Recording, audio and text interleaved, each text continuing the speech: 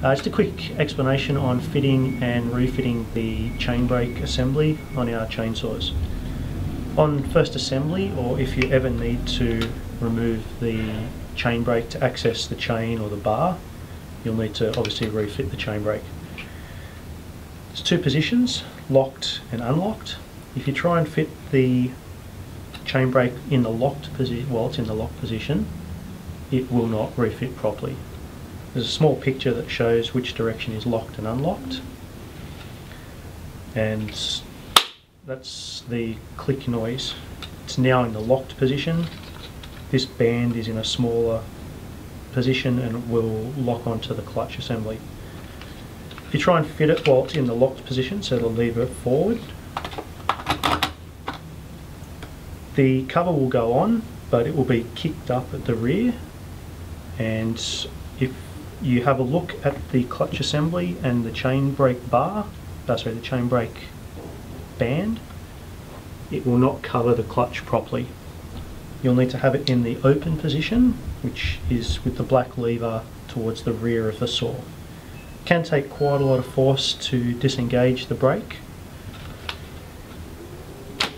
but when it does, you'll feel it click back and you'll have a little bit of free play.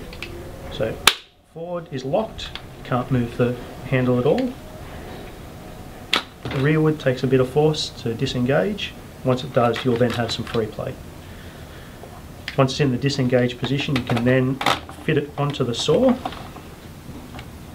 Cover will go on. You may need to check this pin for the adjuster. It needs to line up with the pin hole in the chain blade.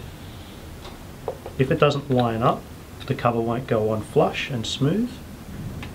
You can check it by simply looking into the assembly, and you'll see the pin drop into the hole. Locked in.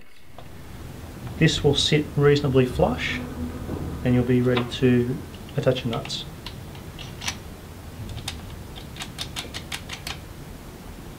You don't want to do these nuts up fully tight yet because we'll need to adjust the chain. So just finger tight will do. Okay, once you've got the locking bolts and nuts done up, just finger tight, we can then adjust the chain. In this case, the chain is way too loose.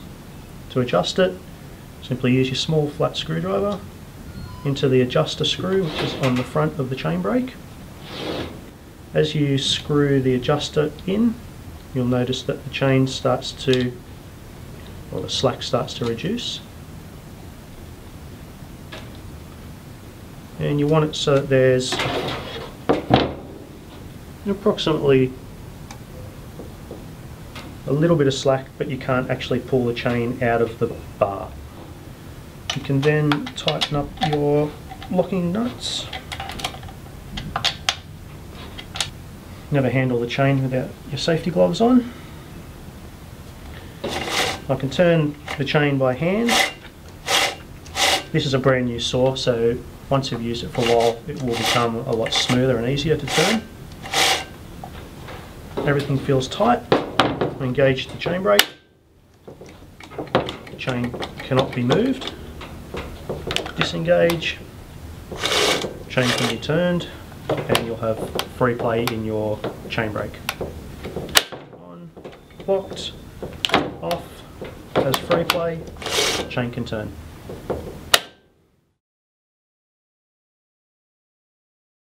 With our chainsaws, they've got an adjustable flow rate for the bar lubricating oil.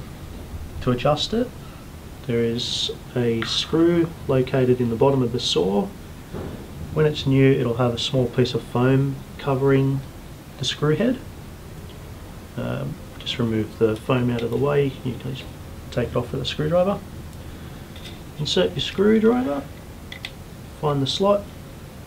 Screwing it in will reduce the flow rate, screwing it out will increase it. There's only a few clicks adjustment, it's about a quarter of a turn. If you get your saw and you find that you're not getting enough oil, obviously open up the flow rate. If you're getting too much oil and it's making a mess, obviously reduce the flow rate. this is just a quick demonstration on starting our chainsaws. Before you start, make sure the chain brake is on and push that lever forward. Chain brake off, on, you can't move the chain. Next step, have the choke in the cold position, which in this case is pull it out, and you'll feel it click into position. You can check that it's on, just disengaged. Pull it out, and it will click. Make sure your ignition switch is set to on or run, which is up. Next step, I place my foot on the little platform there to hold the saw down, and just a few vigorous pulls of the recoil starter. When you hear it kick like that, you can then pull the trigger and disengage the clutch, and the saw should start.